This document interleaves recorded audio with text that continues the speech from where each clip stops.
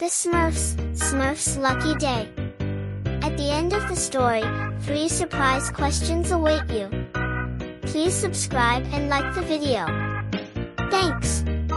In the heart of the magical forest, the Smurfs were busy preparing for their annual Lucky Day celebration. Every year, on this special day, a mysterious golden clover would appear somewhere in the village. The Smurf who found it would have a whole year of good luck. Papa Smurf gathered everyone in the village square. Remember, Smurfs, the golden clover could be anywhere.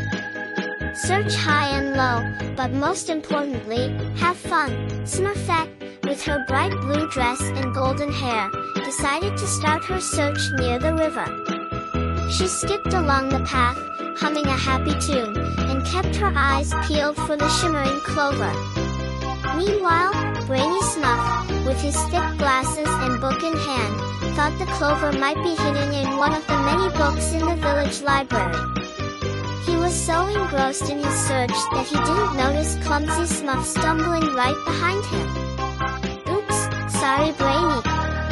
Clumsy apologized after knocking over a stack of books. Clumsy, you need to be more careful, Brainy sighed, adjusting his glasses.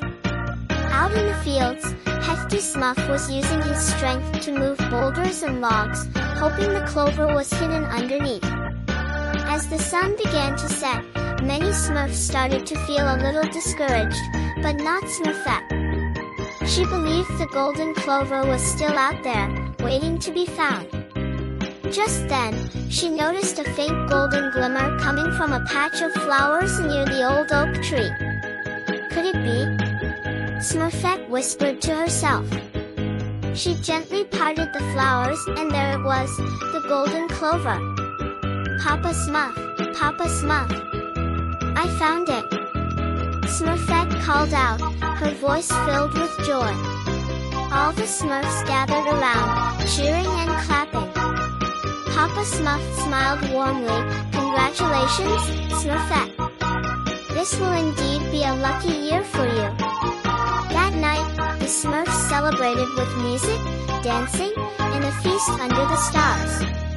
The village was filled with laughter and happiness, and Smurfette felt the luckiest of all. Questions. Where did Smurfette find the golden clover? What did Brainy Smurf think the golden clover might be hidden in? How did Clumsy Smurf accidentally interrupt Brainy's search?